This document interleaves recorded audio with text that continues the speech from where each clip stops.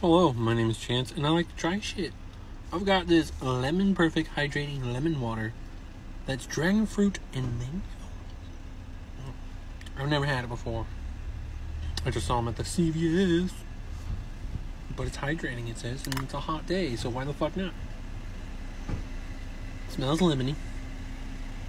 Not very dragon fruity, but it is made with lemons, so that's probably why.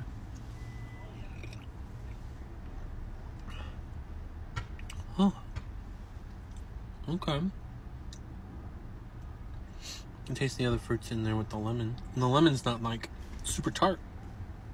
There's a bunch of other flavors. I guess I'll try them out because I like it.